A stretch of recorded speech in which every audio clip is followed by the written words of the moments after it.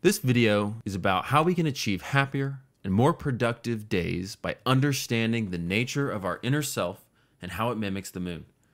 I made this video because for a long time I struggled with my emotions because they would change so swiftly. Small things could go wrong and ruin a whole day or weeks at a time.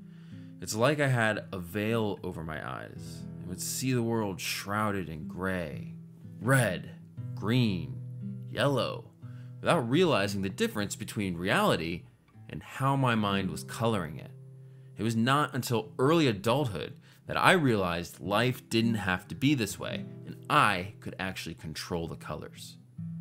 To solve these questions in my own life, I spent a long time tumbling through psychology and philosophy. And while these connected me more with the theory of how the mind works, they gave me an academic understanding without a craft that I could put into practice. So I went further back to study the ways of the ancients and became fascinated by how their spiritual truths came from patterns they observed in nature. For them, there was no separation between self and surroundings. The universe was an endless microcosm of itself. Everything in nature was reflected internally in the spiritual battle we wage to claim our own identity. In this video, we'll learn from those mystics to study the ways of our inner emotional self that we can learn to nurture it. We won't be able to turn the colors off, but we can learn the secrets of the color wheel, how to exist in harmony with it, and ultimately how to focus and multiply our energies through it. The inner world. The moon is often thought of as being connected to our inner emotional world. Schizophrenics and those plagued with behavioral disorders often become restless during the full moon. The word lunacy derives from the Latin lunaticus, meaning of the moon. I personally struggle with mood swings and started paying attention to the moon once I realized my periods of depression were not so unpredictable. My mental state alternated about every 2 to 3 weeks and lined up suspiciously close to the waxing and waning periods of the moon. I started researching the moon and the symbolism behind it so I could gain some control over these episodes. The reason I made this video was because much of the full moon rituals I could find only talk about it as a time of letting go and manifesting. But these vague terms seem incomplete without context of what takes place during the rest of its cycle. To illustrate a complete picture, we will explore astrology for some deeper meanings behind the moon and what it represents in our psyche. And to connect that meaning to our personal growth, we will break down the moon by its new and full states and study the parallels in its cycle to our emotional cycle. By the end of this video, you'll have some new and full moon rituals to test what these secrets can unlock in your own life. And in a later part 2, we will go into more details of the framework and how it can be used to plan your weeks and achieve ultimate productivity and positivity. Now that we're ready to dive in, let me present the 4 sections we're about to cover. The myth and lore around the moon, forces of the moon and our inner world, the hidden portals, and finally, synchronizing our energy to the rhythm of the moon. The moon came to be about 4.5 billion years ago, shortly after the solar system coalesced. We believe that Earth collided with another planet called Theia, and one of the fragments became what we know today as the moon. The moon is one of Earth's oldest guardians, shielding it from much of the asteroids that would pepper its surface, making the possibility of life slim. Perhaps this is why the Native Americans, who celebrated the full moon as moontime, called her grandmother Moon, the protector and provider for Mother Nature. Many ancient cultures had a goddess associated with the moon. They knew her as feminine, mystical, and nurturing, but also not without a dark side, as we know our emotional nature to be. The 2 faces of the moon. The ancient Chinese have an interesting tale for their moon goddess Chang'e, who is said to have once walked among us on Earth. Her husband was a famous archer, and the gods granted him a potion of immortality for his valor. But while her husband was out hunting, Chang'e stole his potion and, fearing his reprisal, fled to the moon for sanctuary. There she still resides, watching over humanity for all eternity. Maybe from time to time she regrets giving in to the temptation, the prize of a lonely immortality, falling short of the love and connection she could have experienced on Earth. But maybe she has grown beyond her silly mistake, that perhaps that was the necessary fumble for her, so she would be in isolation, able to explore the mysteries of humanity and divinity in solitude. Chang'e's story reminds us that out of our mistakes can come our greatest triumphs. She is the adventurous sage, wise from her years, and she has compassion for the follies of humanity, the clumsiness with which we handle our emotional work, because she once stood where we are now. The last myth of mention comes from the Egyptians, who actually had two gods for the moon, Khonsu and Thoth. Khonsu, benevolent and violent, was known to men as the god of love. Thoth, one of the most important gods in ancient Egypt, was the god of writing and wisdom. This two-faced nature to the moon, as we will get into later, is a clue to understanding the peculiar story of Chang'e and reveals the two sides concealed in the feminine mystique of the moon that go much deeper than simple full moon rituals. Rhythms in nature. Timekeeping was also an important early function of the moon. Before the Egyptians developed the solar calendar, which they named after Thoth, the ancients noticed the moon completed its cycle approximately every 30 days, and that many natural rhythms synchronized with it, including the tides, feeding and breeding patterns in nature, mood changes, and even women's menstrual cycles. In fact, the earliest calendars had 28 days in a month, corresponding to the 4 phases of the moon, each lasting about 7 days. These numbers conveniently mirror the 7 days in a week and the 4 seasons in a year. The term Monday actually comes from Moon Day, and we'll pick up on these parallels in part 2. Gateway to the soul. In astrology, the moon symbolizes our inner self, the one that hides behind the outer aspects of personality. Think of it as the tiny child inside all of us, wanting to be loved, wanting to be nurtured, needing to feel accepted. We come in contact with this inner self through the emotions and instincts.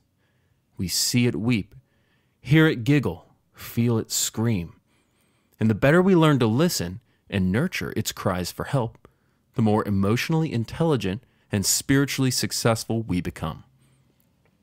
Sometimes these emotions are fond and easy to experience, but other times they are more bitter or come off ugly and offend others.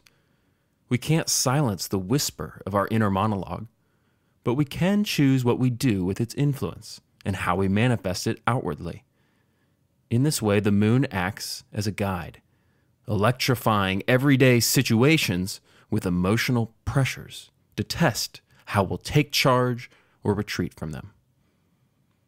The Babylonians, who established the science of astrology, referred to the moon god as she who would open the gateway to heaven. In modern times, we forgot what knowledge the ancients knew and the powerful yet subtle influences the moon has on our psyche and our growth as spiritual beings. To dive deeper into some of those meanings, we're going to start with a symbolic picture of the moon and dig into it until we can pull out some useful lessons about how it mirrors our inner world. Picture the new and full moon as the oscillating rhythm between its dark and illuminated states. These states have a big impact on nature. Tides are strongest at these times, and the pattern of black to white, white to black, is suspiciously spiritual in its presentation. In fact, it perfectly mirrors the naturalist theories espoused in the yin and yang. According to Chinese medicine, the yin and yang is constantly flowing in search of equilibrium, a state of perfect balance and peace. Perhaps understanding the moon's flows between these states can help us harmonize with it in our mindset and rituals. Inspiration and structure. Let's say an artist has a flash of creativity, his imagination suddenly surging to envision a masterpiece. This is the inspiring force of the yang. His vision is so overwhelming, it carries no mundane details about how to articulate it in common terms. He must then invoke the analytical force of the yin to consider his materials, his technique, the medium with which to give structure to his inspiration. We're very familiar with the voices of inspiration and structure because we hear them all the time as our impulsive inner self and our restrained outer self, the ego, battle for control. If the artist shows no restraint, no one can understand his masterpiece. If they focus too much on the technique, then the art form is lost. You can imagine the whiteness of the full moon like a block of marble, with innumerable possibilities before the creator. Before this point, the possibilities were only concepts in the imagination, but now is the moment of divine inspiration where he sees his end product with perfect clarity. He begins to chip away at the white stone, whittling down the possibilities, the negative revealing familiar form, the vessel to carry the artist's message. By learning this metaphor and translating it to our own inner dialogue, we can perfect the masterpiece of self under the dutiful tutelage of our planetary guide. Before we look at another example, let's refer back to our picture to recap the working metaphor. The waxing moon is inspiration taking root until it emerges as a structured realization at the full moon, the peak of the artist's powers to convey his vision. As the moon fades, so does the artist's magic, and his focus turns from his inspirations to the mundane details of bringing it to life. This rhythm, the opening and closing of inspiration, is the portal activated by the moon. Opening portals. Let's look at another example that will help us understand structure and inspiration in more common terms. Let's say that we disagree with a coworker. They think the best way to spend the company's budget is to increase employee training so customers have a better experience and write more positive reviews. But you think spending money on marketing makes more sense. Now, perhaps they weren't super clear and only cared about a specific training, and therefore don't need the full budget to be used, so you can still have your marketing. Then the root of your disagreement is miscommunication, which is the root of most useless arguments. You don't actually disagree on anything. You're both just making different points about different things. They might be hearing that you don't care about training, and they'll waste time making a point about the value of learning when something simpler and more direct would have been enough. A specific example of a time where the training they want would have been useful adds structure to their idea to show you that your ideas are still in alignment. In fact, as they prattle on, you're less and less sure that you're both on the same page. I see all the time in business communications the damage that adding more words can do. It exponentially increases the likelihood of a miscommunication. These are the dangers of runaway inspiration. Or let's say, no matter how precise you both are in your language, you still don't see eye to eye. Maybe then someone knows something the other doesn't. Like the reason our customers aren't having a good experience is because they're the wrong customers, and bringing the right ones in the door will generate positive reviews. Then the root is misalignment, and you actually need to inspire the other to think in a new way. This might feel like a trivial example, but communication is creation.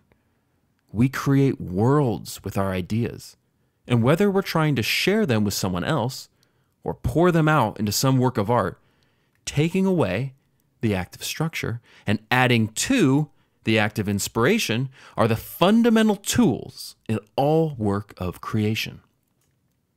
Communication is like opening a portal to transport the image you see in your head into someone else's.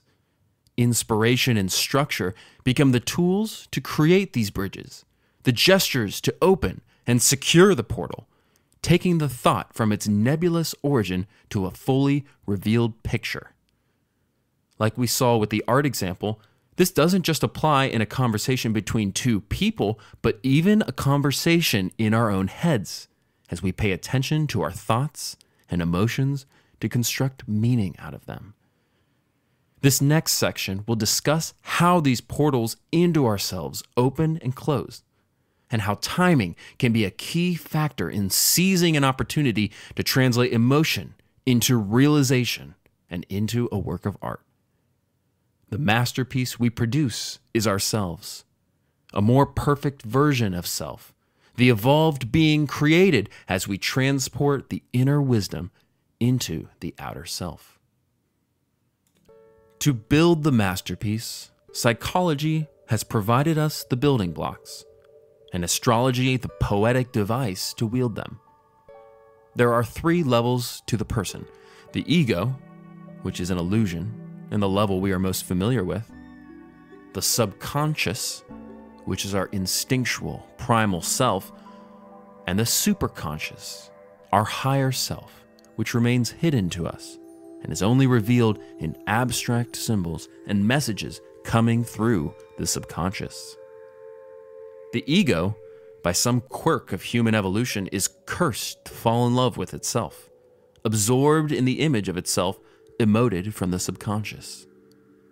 The challenge presented to each of us through life's twists and turns is receiving and integrating the messages from the superconscious that bubble up from the subconscious into awareness. In astrology, the moon and the sun are the central figures acting out this dance. The moon represents the hidden, and the sun represents the conscious image of our character, salvaged from the ocean of symbols and metaphors nested in our subconscious. Just like the tides, there are periods when the subconscious currents run more fiercely, and these messages come through louder. There are other times when the subconscious is unavailable to provide us answers, and contact with it may only reveal its darker nature. In the same way, if a friend came to you distraught because their dog was hit by a car, you can't tell them, "Well, Sparky was a good boy, but you'll get another dog and just get over him." That may be the silver-lined realization they come to at the end of their grieving, but we as humans can't just be given our answers. We need time and space to prepare us so that we're ready to actually listen. There are no shortcuts to our emotional growth. We must wait on the moon to open up the gates of our superconscious so that the answers can surface in their own perfect way. When we act impatiently, out of alignment of this sacred cycle, we feel unsteady, and our daily actions do not come from a place of inner confidence. Inspiration can only be received when the heart is open. Otherwise, its message is unintelligible. In other words, we can't force our growth. We can only prepare the conditions and await the proper timing for the light bulb moment to occur on its own. Plato once said, "We do not learn, and that what we call learning is only a process of recollection." This recollection, flowing from the subconscious mind to the conscious self, forms the bridge from the everyday to the higher self, which we might use to cross over this mortal plane. Every morsel of our potential floats within the ether of our subconscious, and if we can learn the process of the moon, we understand the portals she opens for us to bring the dark into the light. The moon itself is the gateway to heaven, the opportunity to see through the eyes of our higher self. From this portal flows our feelings, releasing our truth with more clarity than we could construct unaided. To put this into practice, Pretend those lower parts of you that stay pent up and hidden are like a little child who refuses to come out of their room. Pretend depression is the child keeping the door locked shut, and joy is him venturing out to go play in the yard. Visualize this by looking into the full moon as a mirror, staring into its silvery complexion to see ourselves. It becomes the portal to see our inner child. You are the parent, patiently waiting for the child to finally venture out of their room and open up to you. The moon can become your object of meditation to sustain this direct line to your inner self. We find that this analogy of the child and parent is powerful because it characterizes our emotions as something other than us, a mystical force emanating from the subconscious that we are forced to listen to, but not necessarily act on. The full moon portal. So how does the moon open and close access to this portal for us? Every full moon creates what is known in astrology as an opposition between sun and moon. This aspect is about emotions coming to the surface, whether they be pleasant or uncomfortable, to issue a challenge to self. Through the mirror, we can picture the child waving their arms, calling for our attention to make some change in our life. Hey you, Chung cries. Don't drink the potion. Or, drink the potion, I don't give a damn. All the moon promises is to bring what is hidden innerly to light. It's up to you to decide where to go with it. We can engage with the moon's timing using the modes of creation we learned about in the yin and yang. While the moon is waxing towards becoming full, inspiration is in its crescendo until the full moon bathes us in its complete realization. The waning moon yields its assimilation, committing the vision into physical action as the subconscious retracts and mundane life takes over. The full moon sits at this inflection of the hidden being revealed, where the artist is ready to bring the inspiration to life.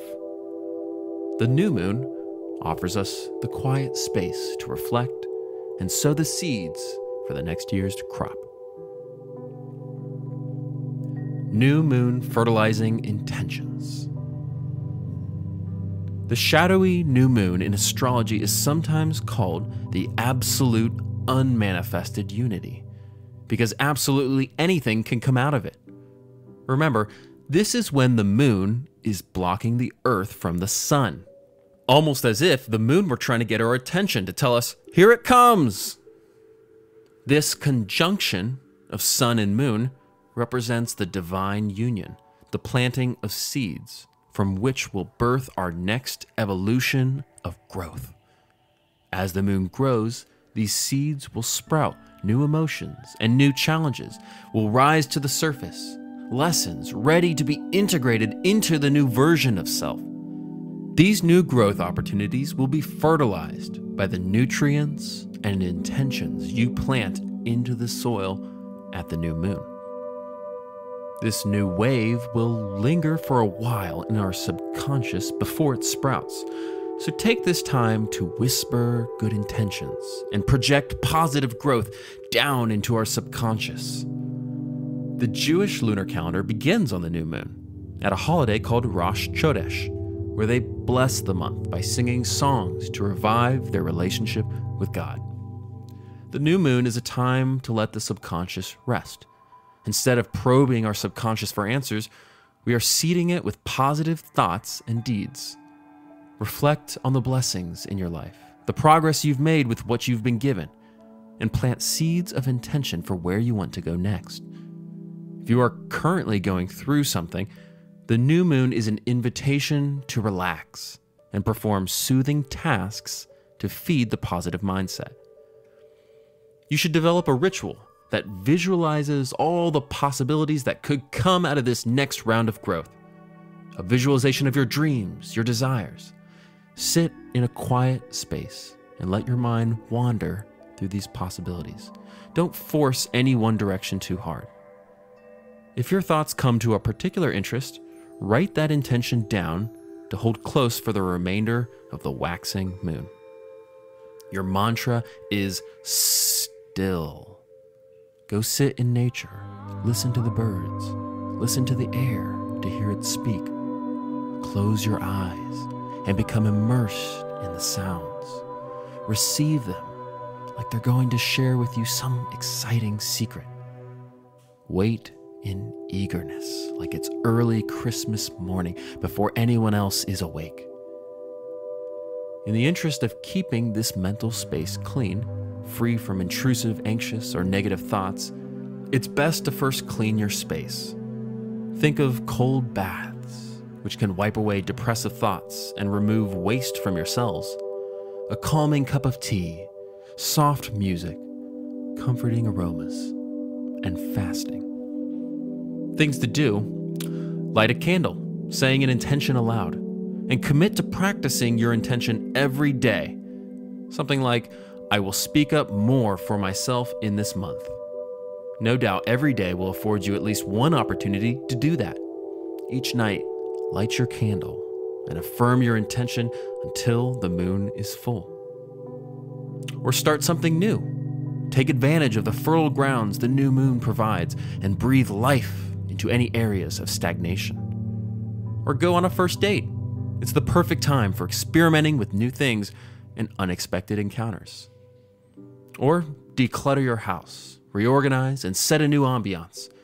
If the full moon is the hidden becoming revealed, the new moon is reabsorbing the fruits of that harvest.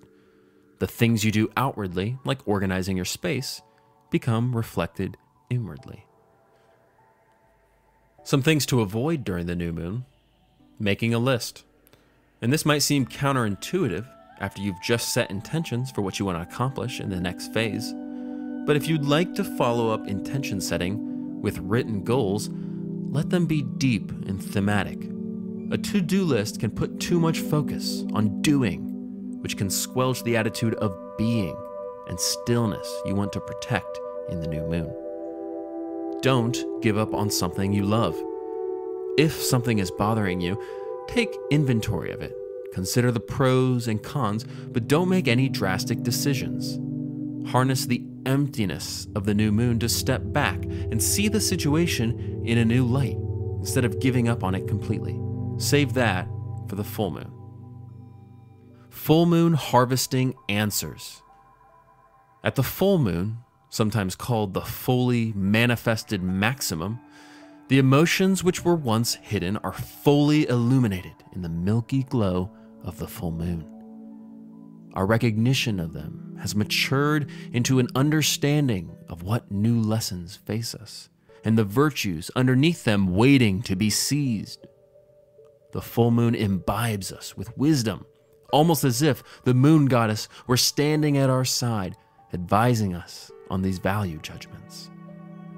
Our culture emphasizes doing, but a night spent collecting the moon's wisdom can create for more effectiveness in our actions. Treat your full moon ritual as an incantation by which you are eliciting your creativity to provoke intuitive breakthrough. Invoke Konsu to arouse your spirit, be it benevolent or violent, to triumph over the issues at hand. Here's a full moon ritual you can practice at home. To prepare, get a bowl of water and a clear view of the moon such that you can see its reflection on the surface. Alternatively, you can go to an ocean, river, or lake to use a bigger bowl. The night before the full moon, take note of the moon's path in the place that you plan to do your ritual so that you can make sure you have visibility of it. Bring a paper, a pen, and a handy-dandy clipboard. Lastly, go over these instructions once or twice so that you have a rough picture of what you'll be doing. This way you won't be interrupted by constantly having to refer back to the instructions.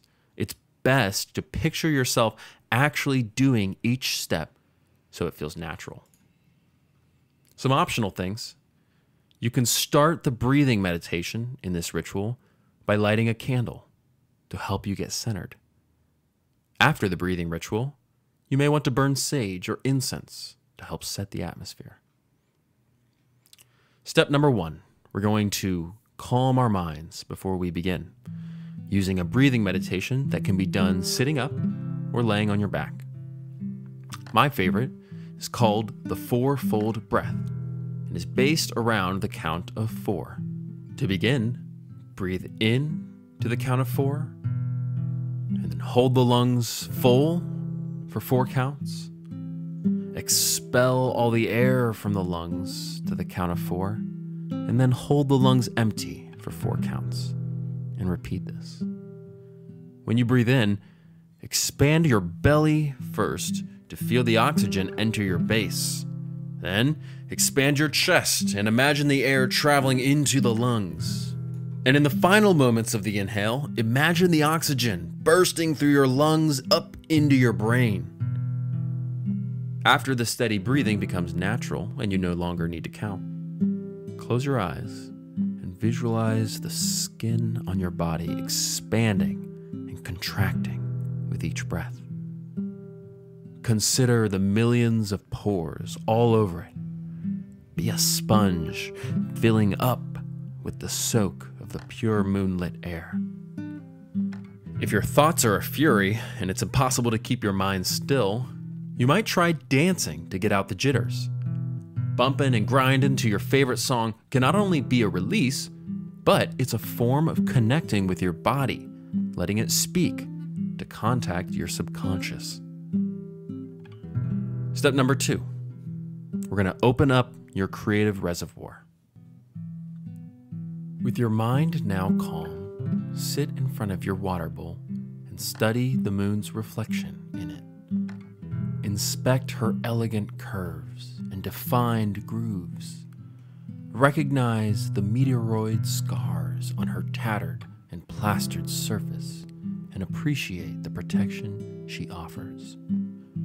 Even though we can only see its pearly luminescence on occasion, we know she is always watching over us. Let the moon speak to you from across the void.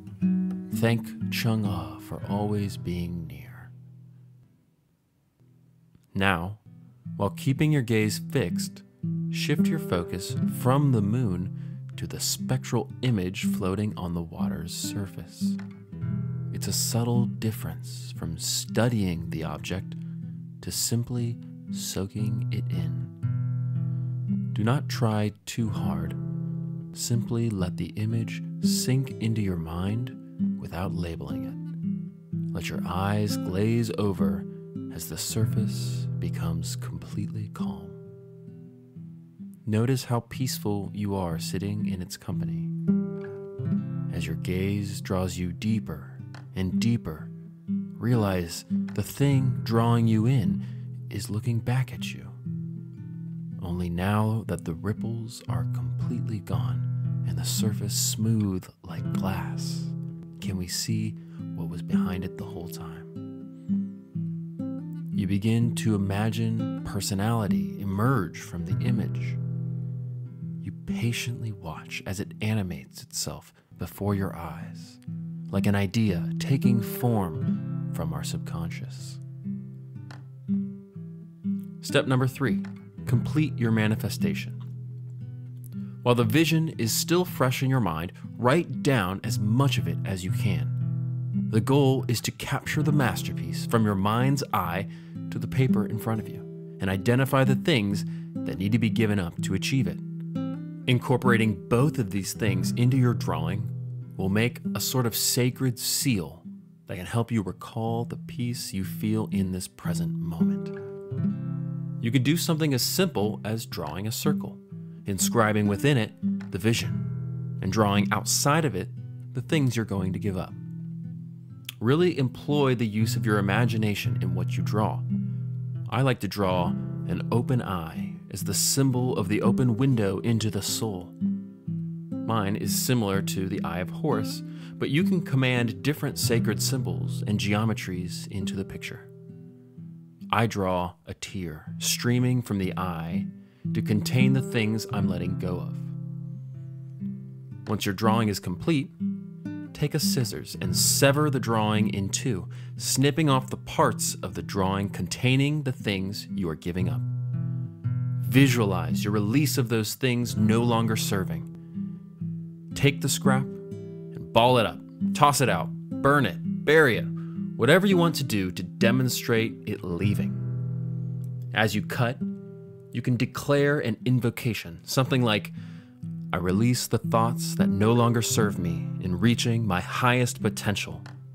I call in abundance and positivity for this new path ahead. With these 2 moon rituals, you're ready to open up the gates of intuition that can lead you in the inward journey to the higher self.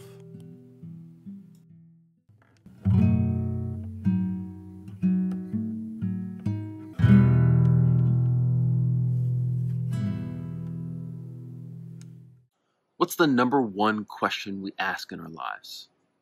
Why? Since I was little, I've been asking why. I chose to start my career transforming companies to help the people in them work with more purpose. But what I discovered is that the same principles we were using to transform Fortune 50 companies could be used to transform lives and give me power over my mental health, my relationships, and my business. If you'd like to learn more, check out my manifest at jeffstreetmatter.com to understand how these principles can help you form your own spiritual perspective and unlock your potential.